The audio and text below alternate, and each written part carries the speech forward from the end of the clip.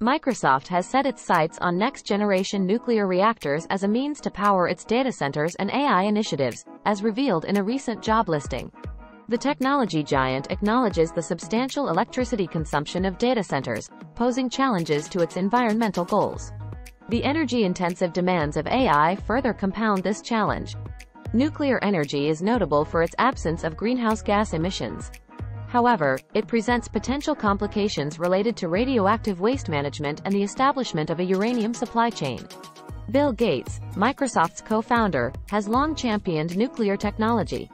Microsoft's focus on advanced nuclear reactors is evident in its job listing for a leader to steer its global energy strategy and growth. Microsoft's specific interest lies in small modular reactors, SMRs, a prevailing trend in the nuclear industry. These SMRs are touted for their ease of construction and cost-effectiveness compared to their larger predecessors.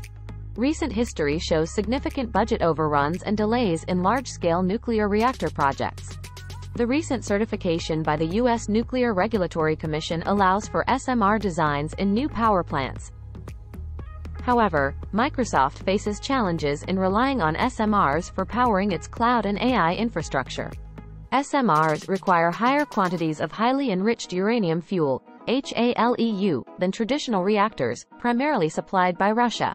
Establishing a domestic uranium supply chain in the U.S. has encountered resistance from local communities near mining and milling sites. Additionally, nuclear waste disposal remains a pressing issue, even with SMRs.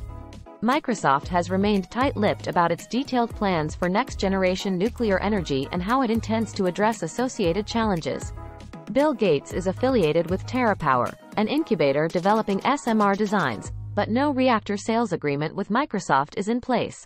Furthermore, Microsoft has engaged in an ambitious agreement with Helion, a company developing advanced fusion power technology. The potential benefits of fusion power include abundant clean energy without the radioactive waste associated with fission.